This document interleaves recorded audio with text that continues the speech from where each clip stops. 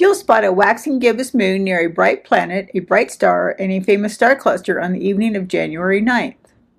On the evening of January 9th, the moon will be near the bright planet Jupiter and close to the Pleiades star cluster. The Pleiades, or Seven Sisters, is an open star cluster and it resembles a tiny dipper. They look fabulous in binoculars. In fact, the moon will pass in front of some of the stars of the Pleiades starting around 2 UTC on January 10th. It'll be easy to watch in binoculars. Check stellarium.org for your local timing. They'll also be near the orange giant star Aldebaran, the fiery eye of Taurus the Bull. Aldebaran, an enormous orange giant star, is a foreground member of the Hyades star cluster, a V-shaped pattern of stars that's easy to spot.